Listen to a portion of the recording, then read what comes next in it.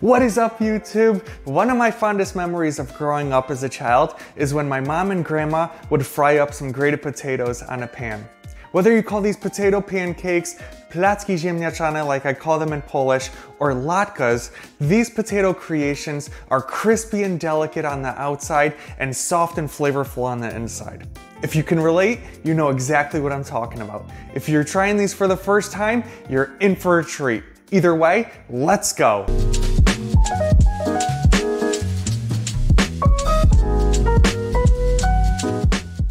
All right, friends, here we go. We're gonna start with about 2 pounds or 1 kilogram of potatoes. As you see, this is about 3 russet potatoes. You're gonna start peeling until all the potatoes are peeled. Using a box grater, we're gonna get started with the grating. I like to grate half the potatoes on the smallest hole.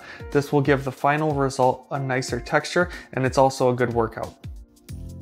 Place the finely grated potato into a strainer. If you notice the potatoes are changing color, this is normal, and the potatoes are just oxidizing. Now you'll switch over to the largest setting. You will notice that this is a lot easier to grate. Look at me go. Place the rest of the potatoes into the strainer. It's time to grate a medium-sized onion on the smallest setting. If the onions are making you emotional, feel free to take a break. If you took a break, it's time to get back into the grind. You will finish grating the rest of the onion until it's all grated. Place the finely grated onion into the grated potato mix. To the mix, you will add 3/4 of a tablespoon of kosher salt and mix thoroughly. Feel free to press on the onions and potato mixture to encourage water to drain into the bowl. While we wait for the potatoes and onion to drain, we're gonna get started with the applesauce to top the potato pancakes. Starting with about 2 pounds or 1 kilogram of apples, peel all the apples. Cut around the core of the apple. After cutting out all the cores, you will cut each piece into smaller pieces so the cooking process does not take as long. Place all the apple chunks into a small pot.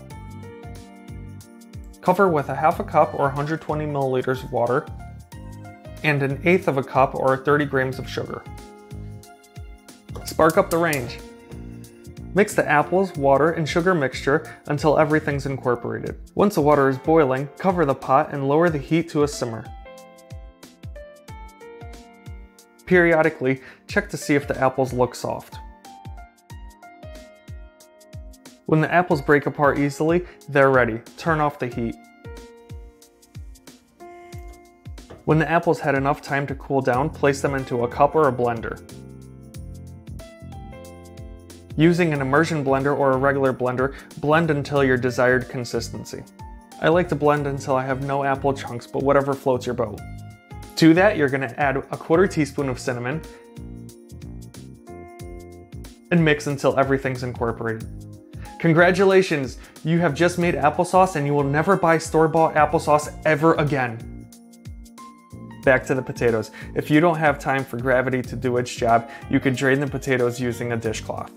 Wrap the potatoes in the dishcloth and begin to drain until all the liquid is gone, or you can stop when you feel that you've had enough and your muscles are burning. After you are done draining the potatoes, let the liquid rest for 10 to 15 minutes. Carefully drain the liquid off and you will be left with the potato starch at the bottom. Yes, potato starch. Cool, right? Add the potatoes to the potato starch. To that you will add 2 eggs, 1 tablespoon of flour. Mix everything until everything's incorporated. Spark up the range to a medium heat. Into the pan, you're gonna add enough high heat oil to coat the bottom of the pan. Using the potatoes, create a small ball of raw potatoes and flatten into the desired thickness. Place that into the pan and repeat until you have no more room on the pan. Fry for about 2 to 4 minutes or until golden brown on the bottom.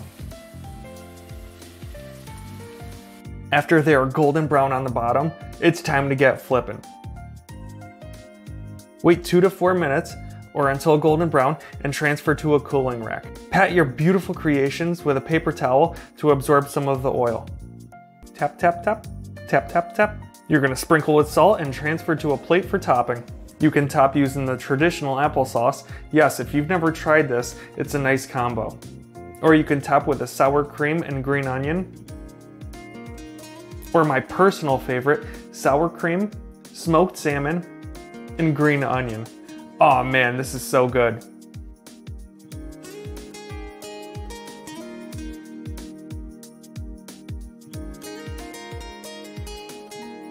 Well, there you have it, folks. Whether you're calling these homemade potato pancakes Placki Ziemniaczane or latkes, you're not gonna be disappointed. You could enjoy these during the holidays or any time of the year.